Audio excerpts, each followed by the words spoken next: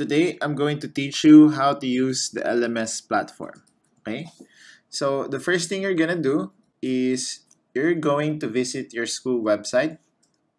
And what I'm going to do when I'm here on the school website is I'm just going to click Portal. So, after I click Portal, you have two options. Okay? So, what we're going to select is the LMS platform. Okay? So, just click LMS. And after that, you will log in using your own account. So all of you will receive your own user account via your email address. So you're just gonna type in your username and password. And after that, just click login. When you log in, you will see your homepage. So we call this the school newsfeed. So this really looks like Facebook. And the difference is you can't actually post, or you can't actually like, or even comment. Okay? So only the school could actually post on the class or on the school newsfeed. Okay? So here you can see announcements or any other information that the school wanted to share to all of you. Okay? The other thing that you could do here is you could see the school calendar. Here on the school calendar, you will see all the upcoming activities that's going to happen to your school. Okay? So just like, for example, the start of class will be on August 3, so it's actually showing here.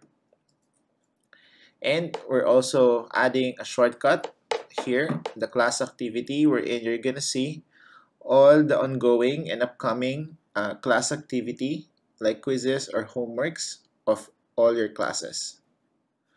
We also added here on top of the screen the notifications tab, wherein just like Facebook, if you have any notifications in your class or in the school, you will receive it here. Okay, so just like, for example, there's a post or there was an uploaded file. So all of the things that's happening in the class or in the school, you will be notified.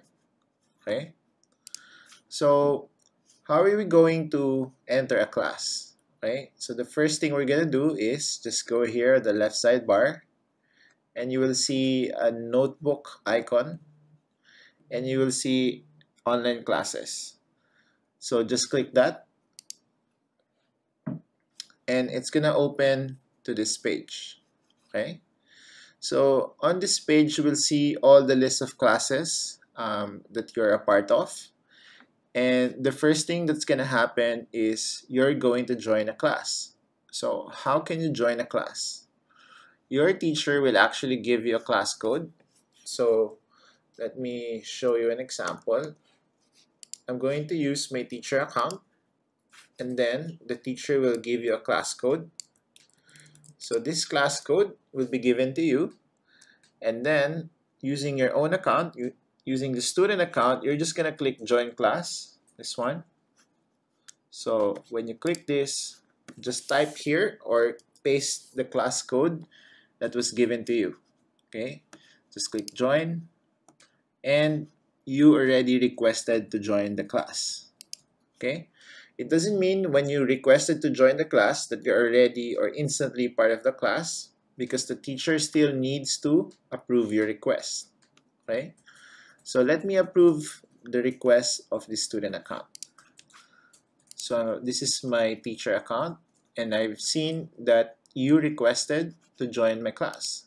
So I'm just going to click that, and I'm going to approve your request so that you could actually be part of my class already. So when I refresh the student account, I will get a notification that I already am accepted to join the class. Okay, so I'm going to see it here already. So if I click this, I could now enter the class that my teacher created.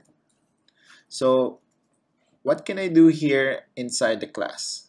So imagine this as your own private class. Okay, so the teacher could actually post all the contents, all the lesson plans, and everything that they wanted to share to all of you. So just like for example, each class will have their own video call link. Okay, so you will see it here. Let's say this is the Google Meet link, and if you click this, it's gonna open Google Meet right away. Okay, so this is where you're gonna use for your video conference call. Okay, when I scroll down, I'm going to see all the posts that my teacher posted inside the class. So let's say there's a YouTube video that my teacher shared. So if I click this, I could play the video and I could watch it here. If ever you have any questions or you wanted to interact to the post of your teacher, just like Facebook, you have the like, and you could also leave comments. So I could leave a comment and say, "This is a great video," and I could leave that comment. Okay. Now I could watch this YouTube video, and then if I scroll down, there's another post that my teacher posted. Let's say, "Can you solve this question?" So there's an image, and my teacher is asking me to solve this question. So if I click submit file, I could actually browse a file, or I could just put my answer here. Let's say my answer is 10. And then I could just click done. And then automatically my teacher will receive my answer. Okay. Now let me scroll down again, and then I will see here that my teacher is asking me for my latest photo. And then there's a deadline that I need to submit it on July 28th until 7 p.m. So if I click submit file and I wanted to attach a file, let's say I'm gonna attach the image, and then I can just click done. And then again, I submitted an image to my teacher. If I scroll down, I could see a video here that my teacher uploaded. I could play it if I want to. And I could click full screen if I wanted to watch it in full screen, and if I want to control the audio at the same time. If I scroll down, I'm gonna see here my teacher attached a file. I could download that file so that I could view it using my computer. You could see an image and other images that my teacher uploaded. Okay, so I could interact and see all the contents that the teacher posted in my class. Now, if I scroll up, you will see here that there's a status. Okay, so the question is, can you post as a student? The answer is yes. You could actually share or post anything that you wanted to share in your class, but when you post, it's not going to be seen instantly in the class feed, okay? Because your teachers need to approve your post first, right? We wanted to make sure that the quality of the class feed is there, so that the teacher needs to approve your post first, okay? Now, as you could also see here, you will see the class activity on this page. You will also see this when you go to the home page on the first time you log in. So this shortcut is actually showing you all the ongoing and upcoming quizzes or activities in your classes. So let's say I'm going to click this one first, and I'm going to see all the details about this activity. Okay, the time and the date where I could actually take this activity, the total question, and time limit.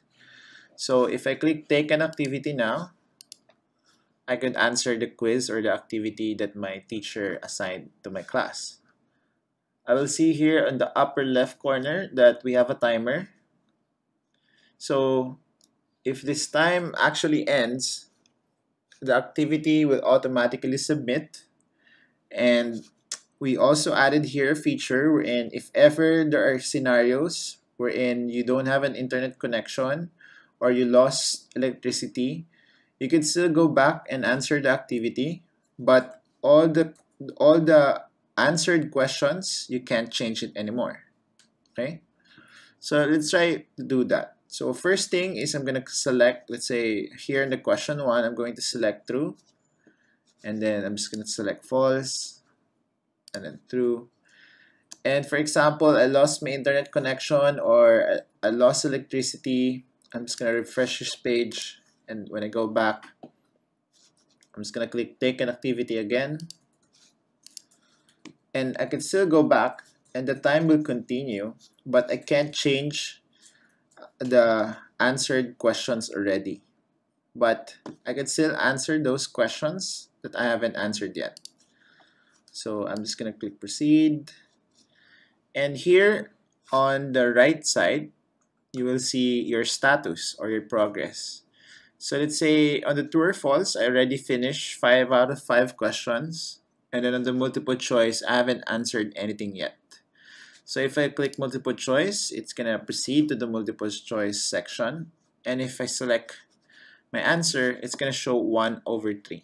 Okay, so it's helping you to see your progress so that you could avoid missing some questions. Okay, and here on the lower part of your screen, you could see the entire progress of your activity. So again, we have a total of 12 questions.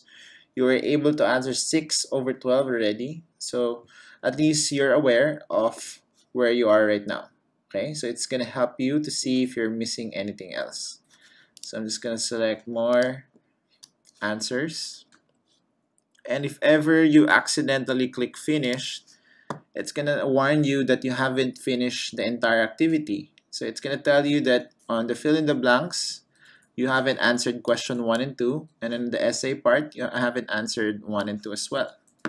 So again, we're helping you to see your progress and for you to avoid missing the questions. Okay. So let's say I'm gonna go to the fill in the blanks. I can just type here my answer there, and I'm gonna go to the essay and I could type here my answer. And when you're done, you could actually click finish, and then when you submit, it's gonna show how long you answered the activity and your score, but it's actually telling you at the same time that the score for your essay is not yet included. Okay, so when you're done, just click close, and you're gonna go back here to your assign activity page. Now, what else can you actually do here on your class? Okay, so you will see here there are class files. So if I click class files, so my teachers could also upload documents here, wherein you could actually download the files that the teacher posted. Okay, we also have here the class calendar. So the class calendar shows you all the activities or upcoming activities in your class. So just like for example here on the 28th, I have a deadline that I have to submit my latest photo. So it's actually showing you. Okay, and in the my performance page, it's also showing you all the list of activities that you made, the date that you've took the activity, and your score. Okay, so that's it. It's very simple to understand. It really looks like your social media platforms. So I hope you're going to have a good time using the platform, and we are really looking forward on helping you this coming school year. Thank you so much.